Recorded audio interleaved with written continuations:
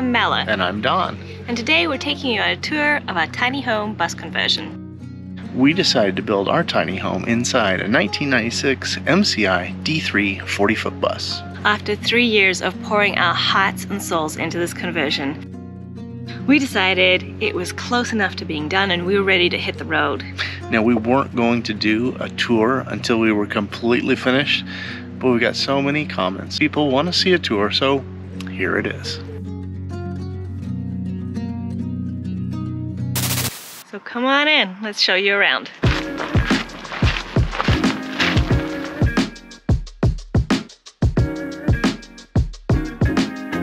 Welcome to our living room. Our countertop is our absolute pride and joy in the bus. It came from an ash tree in Don's parents' backyard. We milled it and turned it into this butcher block countertop with the slide edge. We really wanted our kitchen countertop to be really big and spacious, so we continued from our entertainment center straight into the kitchen. In our entertainment center, we have a touchstone electric fireplace and a touchstone TV lift.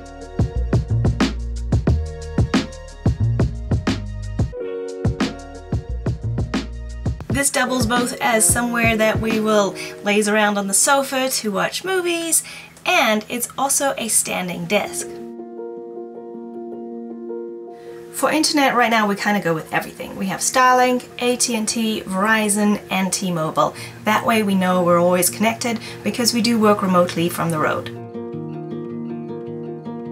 Keeping the temperature really comfortably inside is important to us, so we have a weather station to help us know what the temp is inside as well as outside.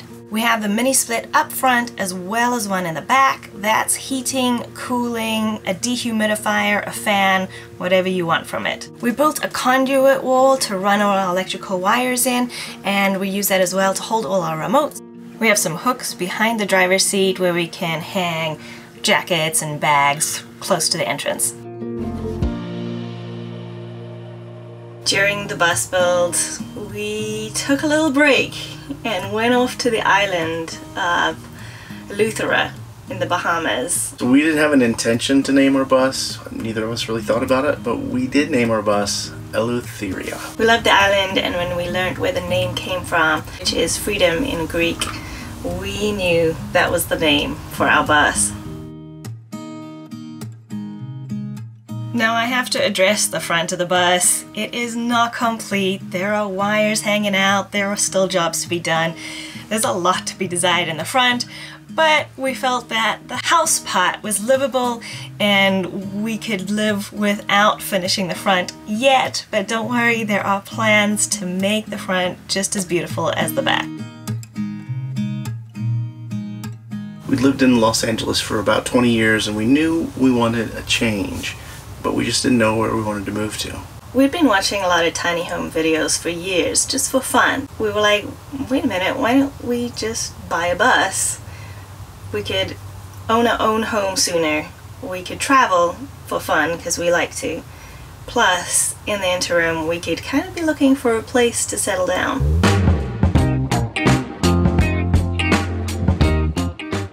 Our sofa is multifunctional. It is where I sit when we drive. We have 3 seat belts that are bolted into the metal frame of the bus. I sit right up front with Don so I can help him navigate. And I actually love it because I get to turn around and look out all the different windows. I'm not the type of person that sits still when we drive, so it suits me very well. We can convert this sofa into a full-size bed if we have guests. And Don has actually used it. When we first moved in the bus, I got really sick and he slept out here and he said he absolutely loved it. We also wanted to make it really comfortable for lounging around, so we divided it up into 3 sections that could pull out, so we can also make it an L couch, or actually a U couch is our preferred method for lying in front of the TV watching a movie. Now we have plenty of storage in this sofa. In the front, when you walk in the door, there's a shelf for our shoes because this is a no-shoe zone. Even without shoes, it can get dirty in here real fast. There is storage underneath every single pullout, and the very front one's actually a little cat room for the cats to hang out. We keep a cat bed in there and some cat toys.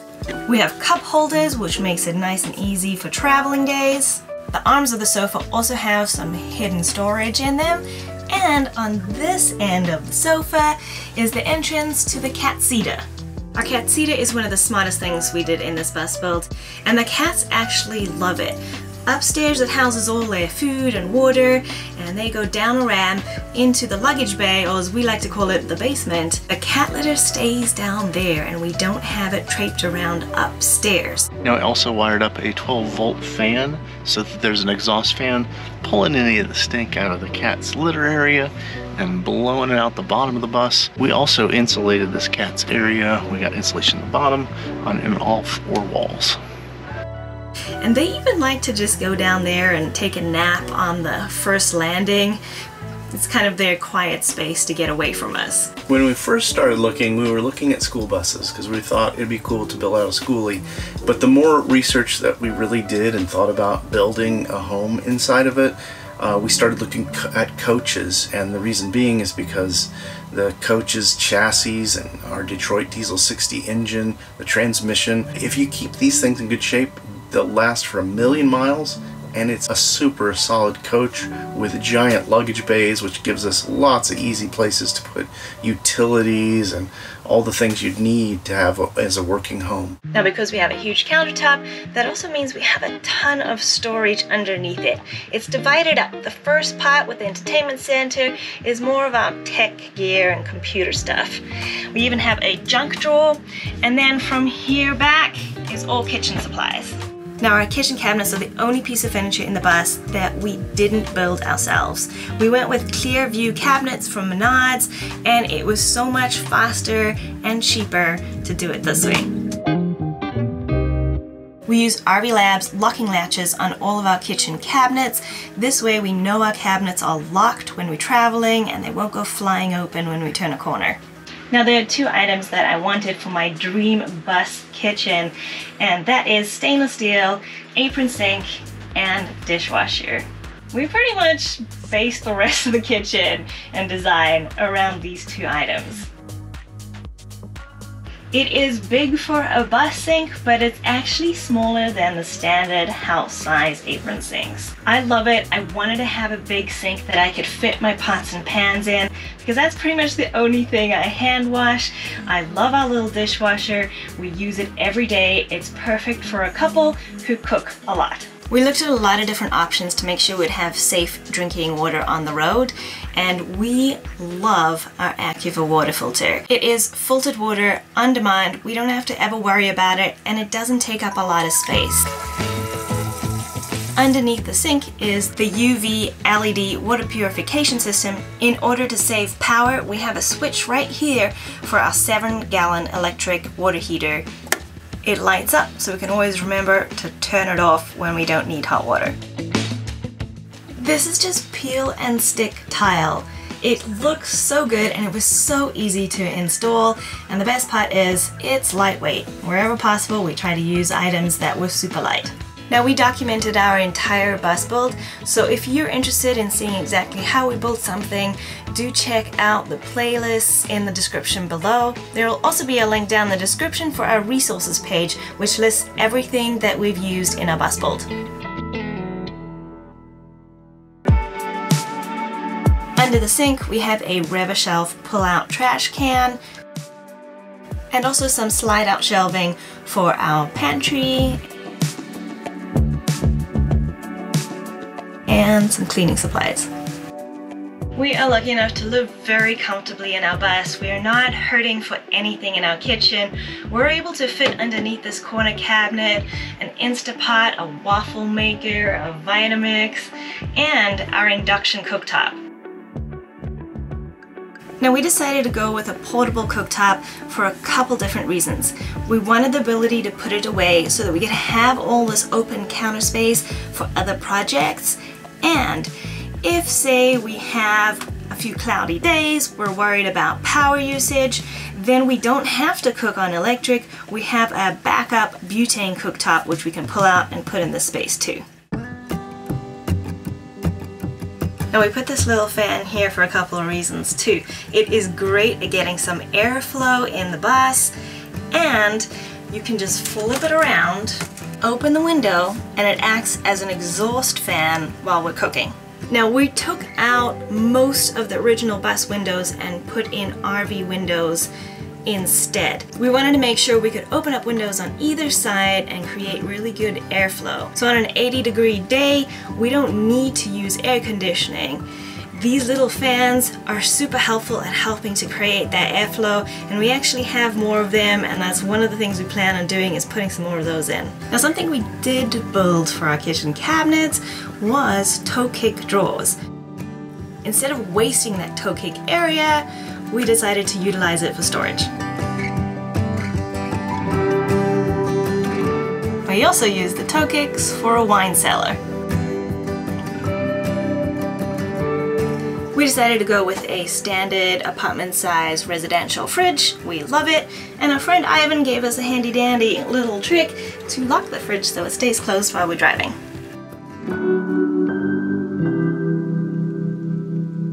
We went with a microwave convection oven. It is also an air fryer and a toaster, so it saves us space from having all those different appliances. Now on this side of the kitchen, we decided to go with open shelving because we wanted to be able to access our circuit box. We secured down our fruit basket, and then the other baskets, they store coffee and tea and supplies like that, but they won't slide out because we made a little lip here that prevents them from going anywhere. Now we'll get more into our electrical system later, but we have a wire run pulling our power up from the basement into the house, and this is a removable panel so we can always access it. Now we have a lot of different lighting options for different moods and times of the day. We have ceiling mounted lights, LED strip lights, under cabinet touch lighting, reading lights above the dining table and the sofa, and skylights. These are a DIY build that we did with plexiglass. We absolutely love our skylights. They let in so much natural light, but it's important to have covers for them too, to put in on really hot days to keep the heat out. Now, that's something we haven't quite figured out yet. We're just using Reflectix right now and shoving it in there, which works, but it's not pretty. Ultimately, we will get better looking covers for our skylights and for our front windscreen. One of the biggest things we hear in comments from people that we don't interact with regularly is, why did you take all the windows out? And I'm so glad that we did. We took out the bus's original Lexar windows, that's just a plastic window, and replaced some of them with double pane insulated RV windows. We're able to regulate the temperature in here because of that.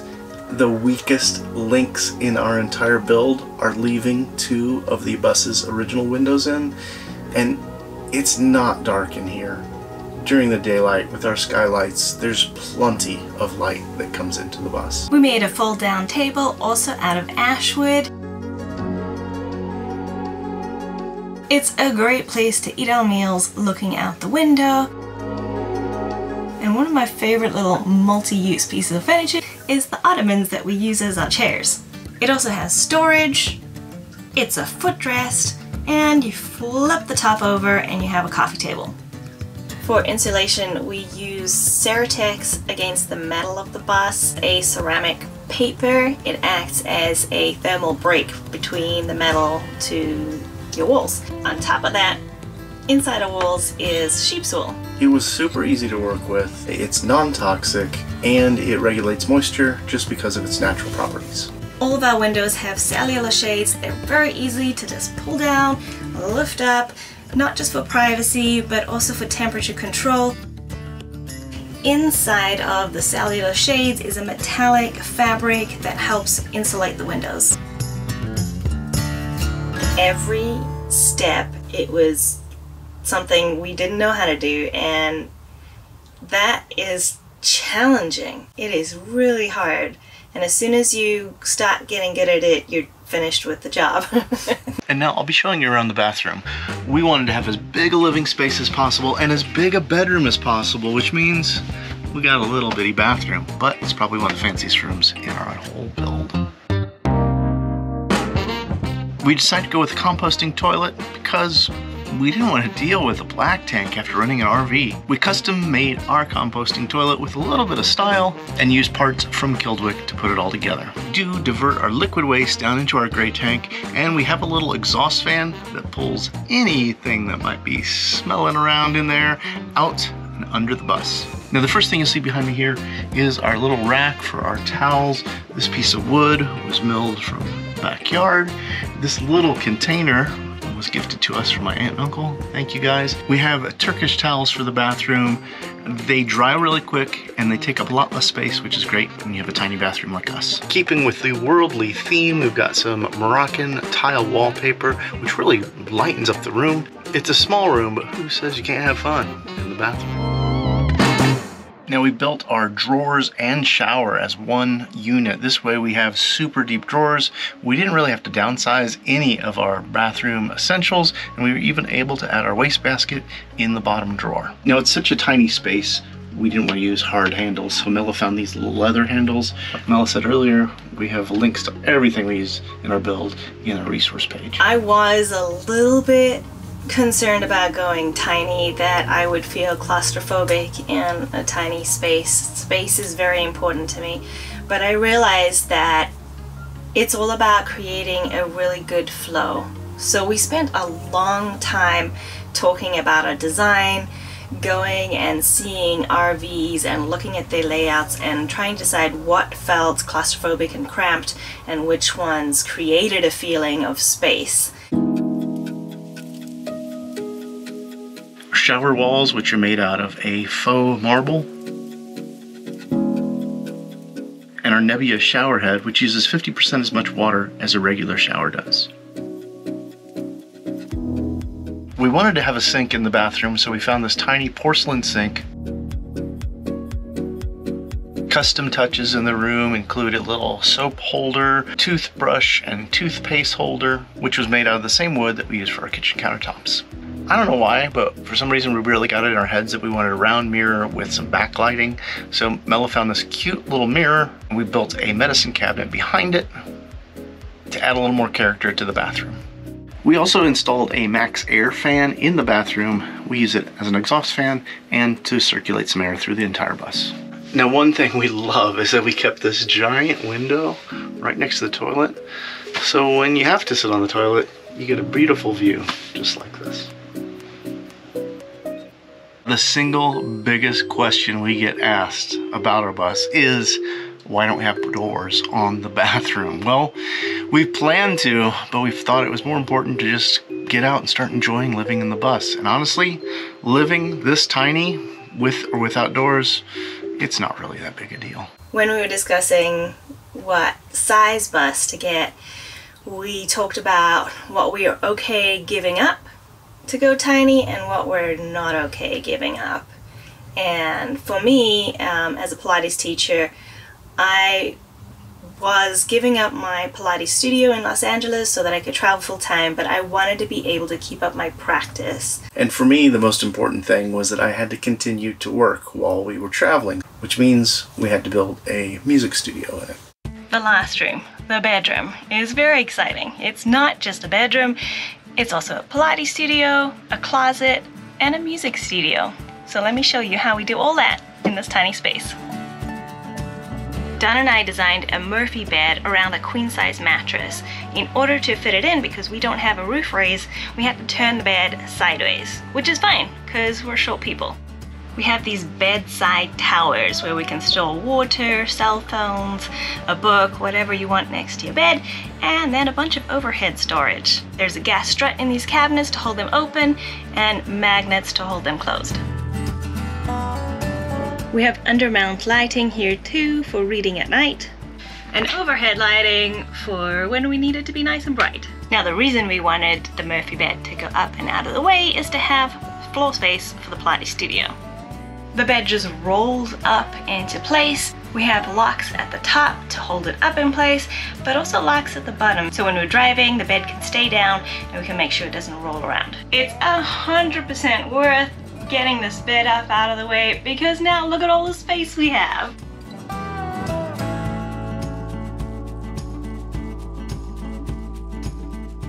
If you're curious about any specific details about the build, we probably talked about it either in our blog or we documented the whole thing on YouTube, and we'll include a link to that playlist to the bus build over here. We store some of the Pilates apparatus underneath the bed, and then the other two main pieces are here. This is what you call a Pilates tower, and you use springs for resistance.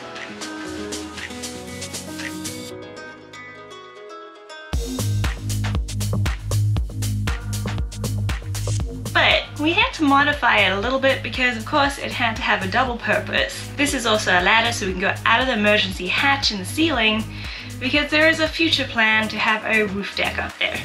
This is our closet. We use baskets and the rolling method with our clothes. That makes it really easy to find what you're looking for in a basket. There's actually 2 rows of baskets.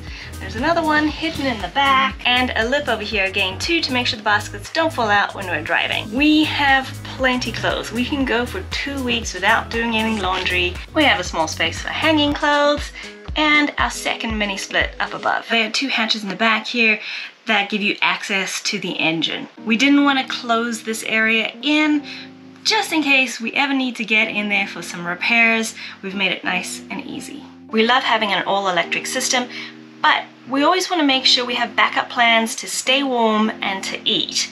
So just like we have a little butane cooktop, we also have a propane buddy heater, just in case. Last but not least is Don's music studio. Now this is still a work in progress, but even with it the way it is right now, he can write music, record music, and test out music software right from home. The Pilates Wunder chair doubles as a seat for the desk, and then we have this toolbox over here. In the top it's actually a charging station for all our camera, batteries, and everything. And then in the shelves below there are hard drives and various wires. You can close the top and lock it, and then all the drawers are locked and won't go flying open.